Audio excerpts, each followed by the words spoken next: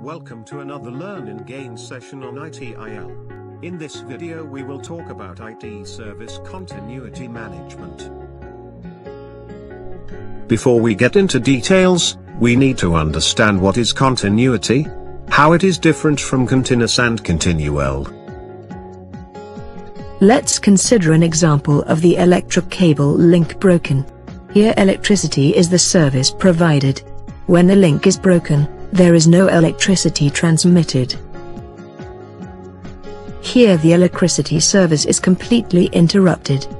The electricity service cannot be restored anytime in the immediate. Electricity has to be routed through another channel. The electricity service will not be available for some time completely until it is being routed through another channel. This is called continuity.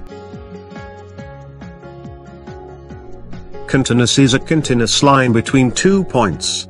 Continual is step-by-step movement from one point to another.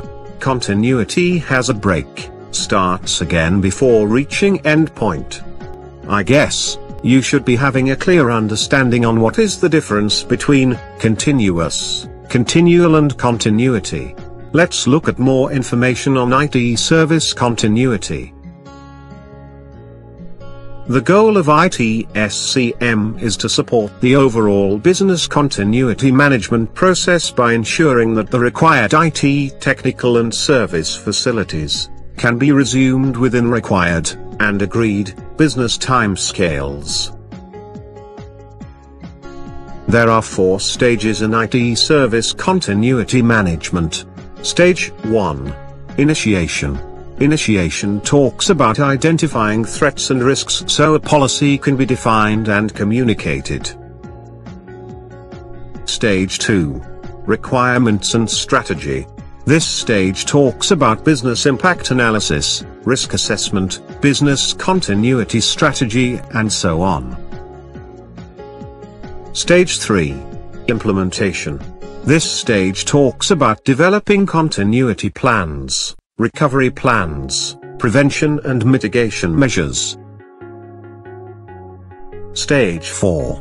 Ongoing operation.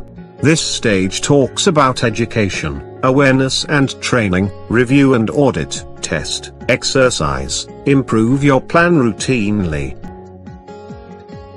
IT service continuity management should be driven by business risk, which is identified by business continuity planning, and ensure that the recovery arrangements are aligned to the identified business impacts, risks and needs. Hope we were able to provide some basic insights on IT service continuity management. For more videos, please visit our website www.learnandgain.in. You can also subscribe to our channel on YouTube. We would be publishing more videos on ITIL concepts. You can also visit us on facebook.com/learnandgain. Thank you, and have a nice day.